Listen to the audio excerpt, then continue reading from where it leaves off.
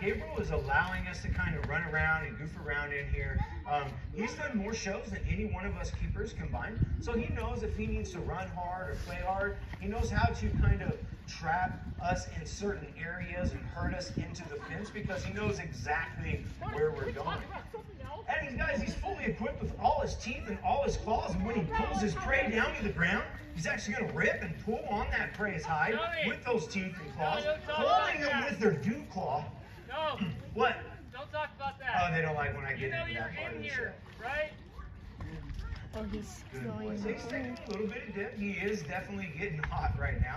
And these cats play year-round, guys. That's right. We only close the park unless it's weather 2 times a year, Christmas and Thanksgiving. And they're able to come down here and enrich their lives, being able to swim in these pools.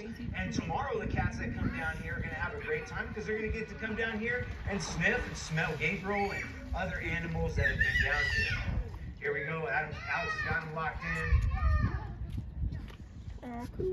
Now some positive sounds. We like to educate people. Always do the same thing on the outside as you would on the inside.